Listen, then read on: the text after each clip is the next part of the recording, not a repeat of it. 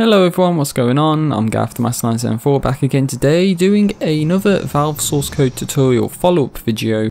This time around I'm going to follow up on the stun stick tutorial that I did. As it turns out, I inadvertently broke Metrocop functionality when I made the video.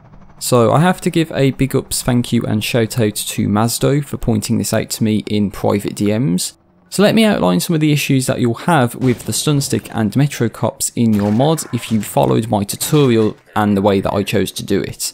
Now first of all, you'll end up with missing animations, so Metrocops won't exactly attack you all of the time. So they kind of just, I don't know, A-pose and don't really attack you.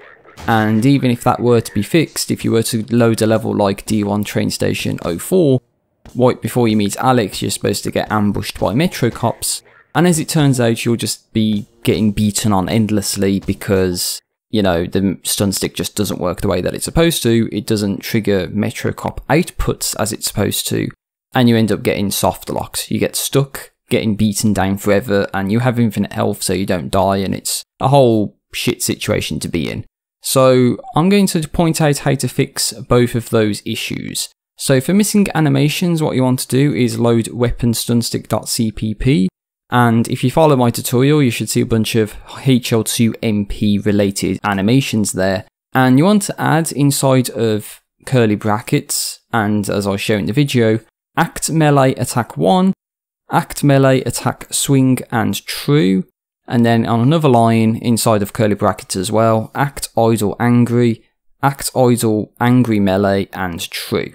So that just fixes the Metrocop animations. So that would be in the actable or act table, I guess. And next up we want to go into operator handle anim event, and we're going to see an if p hurt section.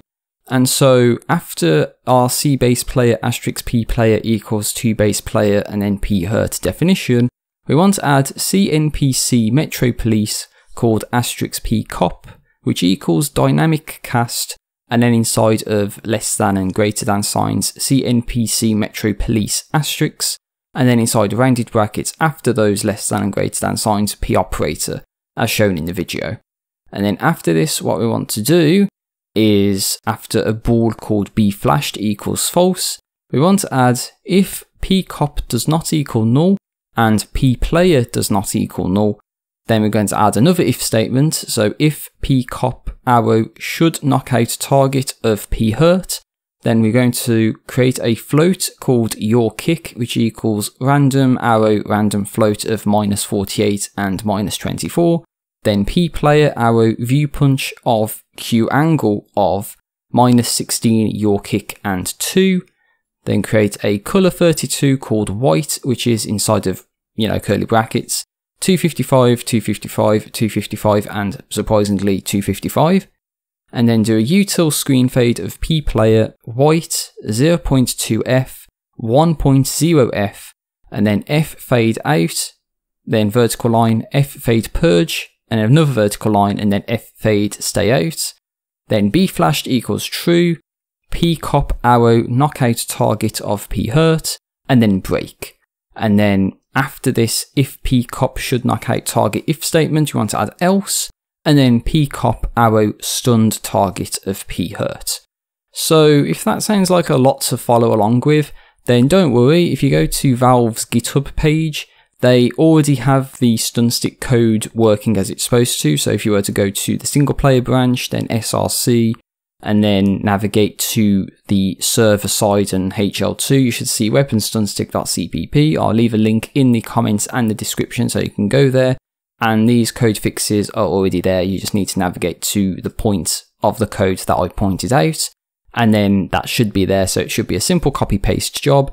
And that kind of makes this tutorial kind of useless. But I did want to point out the fact that my tutorials may inadvertently break functionality, which is completely unintended, and that's not what I want to do. I'm supposed to be helping you, not screwing you over. So it's a lesson to me, you know, to not actually go ahead and copy, replace, and do stuff like that in the tutorials. So please let me know what you think. Thanks to Mazdo again for making this tutorial happen, or at least this follow-up video happen. And I know there's a very lengthy follow-up to the slam that I want to do, which I've been putting off for quite a long time, and hopefully it's a lot better than this video. So please let me know what you think in the comments section down below, and hopefully I'll see you again very soon for another video. So take care out there everyone, and see you later.